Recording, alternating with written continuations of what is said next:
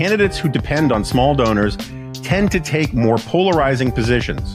In part because they don't care much about electability, they push their party to more extreme stances, making the party brand less appealing to moderates.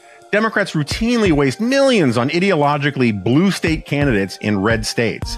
Beto O'Rourke in Texas, Amy McGrath in Kentucky, who then pander to the views of liberal out-of-state donors rather than the more conservative but persuadable in-state voters. It's great to have a million small donors from New York and California, but you actually need voters in places like Kentucky or Texas, and they don't want to hear what's pleasing to the ears of rabidly partisan people out of state.